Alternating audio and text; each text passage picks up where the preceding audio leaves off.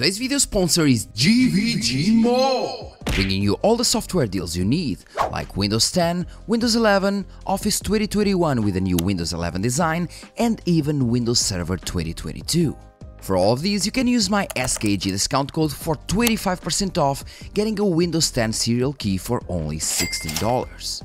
Then use the key on your Windows settings and you'll have an activated system. So it seems that I actually want to make other kind of videos without being the driver videos, but it seems that AMD just can't give me a break. The AMD Fluid Motion preview drivers were updated, and guess what? After thousands of people actually asking this from AMD finally activated the Fluid Motion frames for the RX 6000 series. It basically includes everything that the drivers for the 7000 series do. For these new updated drivers, we have new feature highlights with AMD Fluid Motion frames, AFMF, technical preview that boosts FPS with frame generation technology for a smoother gaming experience. And now, as you see, AFMF adds frame generation technology for DirectX 11 and 12 games on AMD RX 7000 and now 6000 series desktop graphics cards.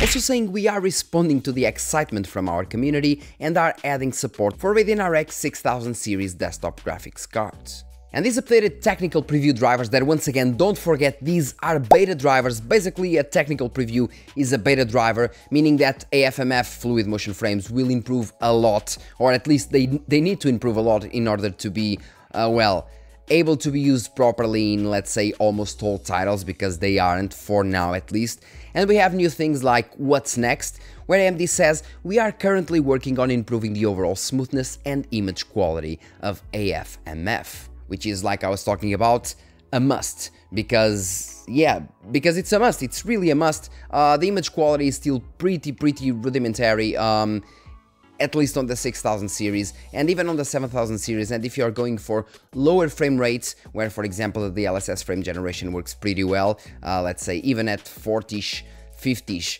FPS, the frame generation will do its job pretty well, despite some ghosting scenarios, but overall it will do its job pretty well, while neither FSR3 nor frame generation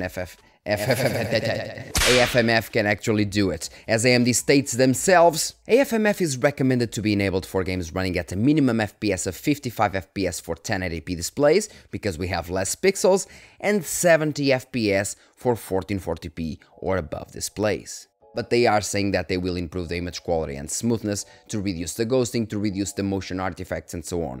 We also have some more fixed issues compared to the previous driver version, to the previous revision, let's say. With AMD Software Adrenalin Edition may fail to install on some systems, AFMF status indicator may suggest disabling HDR when it is already disabled, and the last fixed issue is ABSOD may be experienced during installation on certain systems, as reported by the community.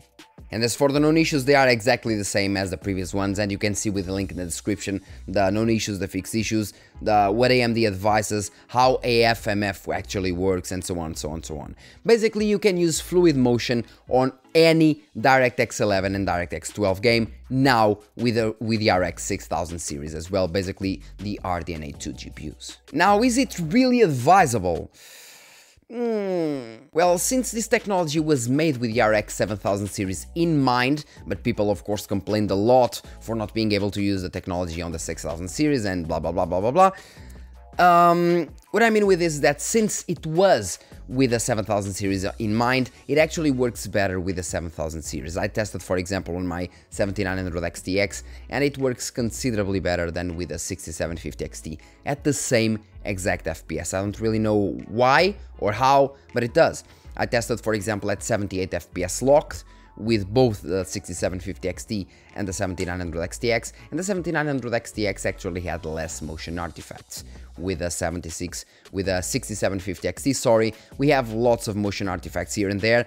Not always, of course, and I'll tell you once again, not always. For example, in third-person games, or maybe when driving the car. Well, when driving the car, the Fluid Motion frames actually had more smoothness, and you can't really see the motion artifacts that well, okay? You kind of ignore them, your brain ignores them. But as soon as you go into first-person mode and you start moving your mouse around, well, you can definitely notice the difference in between the native frames and the fluid motion frames, because although you have less FPS with the native frames, the frames are correct, all of the frames are correct, and you don't have motion artifacts, it looks much better overall. For example, if you are able to achieve, let's say, 80 or 85, 90 FPS, or even 70, 75 FPS without the frame generation, well, just keep it this way, at least for the 6000 series and in most games. At least in Cyberpunk, well, I completely advise you to play at 80 FPS native without using the, without using the fake frames from the frame generation, the fluid motion, because you'll have a less good experience, let's say, not worse per se, just less good, because it is better in some parts, once again, better smoothness, but at the same time you have more motion artifacts when you are moving around in some areas, not all areas. So it's a give and take, I guess. Just pick your poison.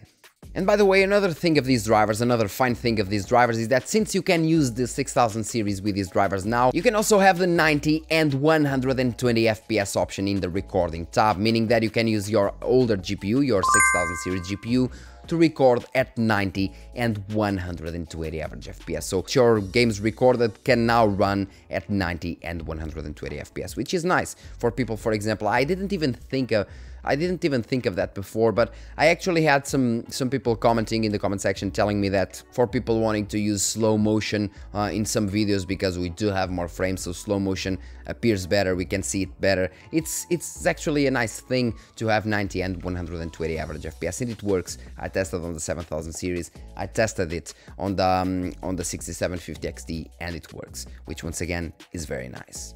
And now, just to end with the AMD fluid motion frames, my opinion is that if you're running at least at, let's say, 70, 80, 90 frames, if you can actually push 90 frames in first-person shooter games, just leave those 90 frames, just play like that. You can try the AMD fluid motion frames, it won't hurt. At the same time, of course, the fluid motion frames will actually decrease your base FPS, because it, at least on the 6000 series, it takes a little from the base FPS, but at the same time it generates double the frames to increase the smoothness. But once again, in most scenarios you'll have less image fidelity because you're having movement artifacts, thing that you don't have without the AMD fluid motion frames.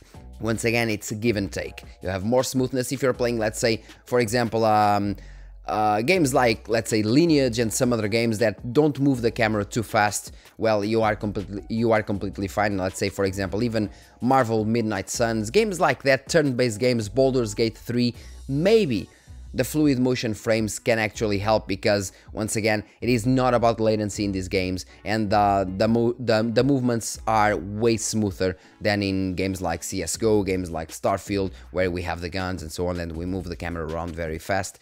So in those games, fluid motion frames can actually help. In other games, my advice is just to keep the fluid motion off. And by the way, I just forgot to say this, Radeon Boost is back. In the previous drivers, I believe they exchanged the Radeon Boost for the fluid motion frames, and now with this newer revision, we have the fluid motion frames and the Radeon Boost to be used, thing that wasn't here before. And well guys, that's all for today's video. Thanks a lot for watching this video. Don't forget to like, subscribe and share this video. Leave your comment in the comment section and let me know what you think about AMD fluid motion frames. Don't forget that you'll have motion artifacts, you'll have higher smoothness, but you'll most likely have visual artifacts, even more if you're going from very low FPS numbers. This is not FSR3, okay? Fluid motion frames and FSR3 are different things. FSR3 is better, has lower input latency compared to fluid motion frames, okay? And has better image quality, but can't be used in all games, while fluid motion frames can. And as soon as this technology gets better and better with time, it will be a pretty nice addition to the AMD software kit. Once again, thanks a lot for watching and see you in the next video. And just once again, leave your comment in the comment section and really let me know what's your experience with the 6000 series with fluid motion, because I had this experience, but that doesn't mean that you'll have the same one. You may actually have a better experience than mine, but well, I don't really know. Let's hope you do. Thank you, and see you in the next one. Cheers.